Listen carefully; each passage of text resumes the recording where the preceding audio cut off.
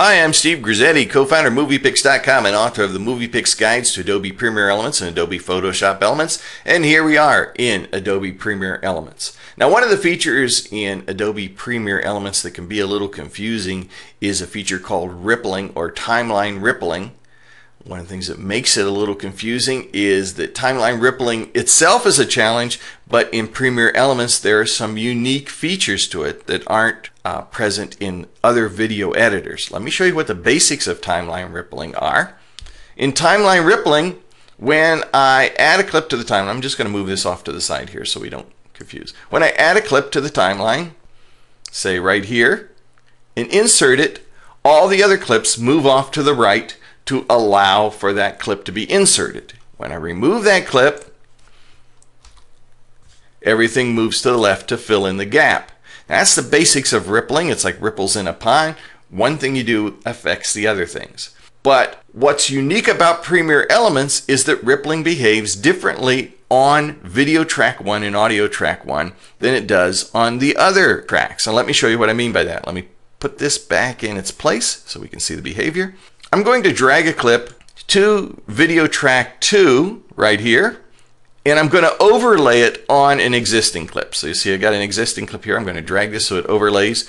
Notice what happens. I get a gap here, just as I did before, where the clip goes in, everything moves off to the right. But watch what happens. If I select that clip and delete it, the clips do not move left to fill in the gap. In fact, if you have no clips on video track 1, you even have the option, if I double click and right click, to delete and fill in the gap. On video track 2, I won't have that option. It'll be grayed out. Only video track 1 will ripple your video clips to the left, okay, to delete and close gap. Let's Command Z to undo all that. What happens if I add a clip here, though, and I'm going to just trim this, that does not overlay a clip on video track 2?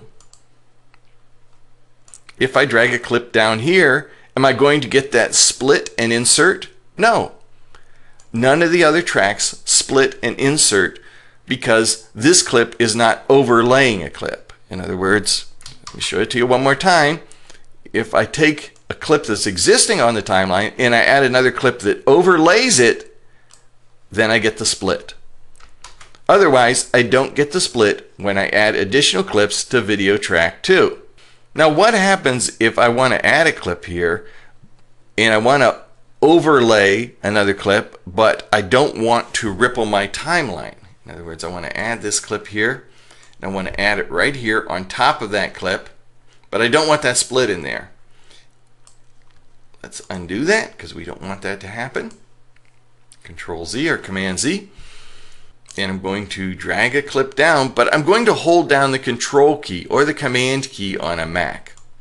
And when I drag it down here, notice that I don't get the split.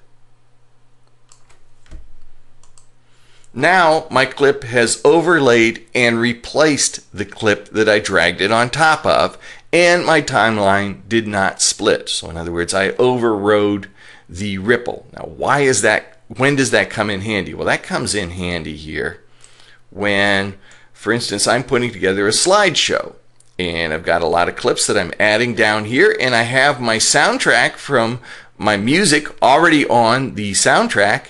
If I were normally to add a clip here that overlaid another clip, I'm going to split my soundtrack, and that drives me crazy. I don't want my music breaking up as I'm working. So I'm going to grab, let me find a clip that's long enough here. There we go. That's one that's long enough.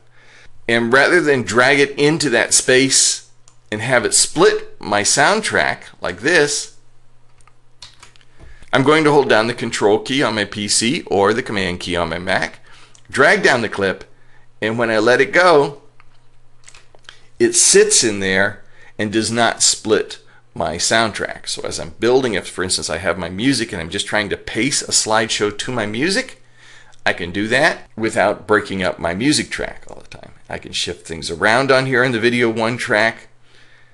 I can trim things, and notice that as I do, the trimming I'm doing on this video 1 and audio 1 track as I lengthen a clip or shorten a clip or add a clip is not affecting any other tracks. Every video editor does some sort of rippling, but does it in its own unique way. For Premiere Elements, the solution that Adobe has come up with is that rippling is fully functional only on Video One and Audio One. The only time rippling is apparent on the other tracks is when you drag a clip onto an existing clip, and I'm going to do that here by dragging narration onto the soundtrack.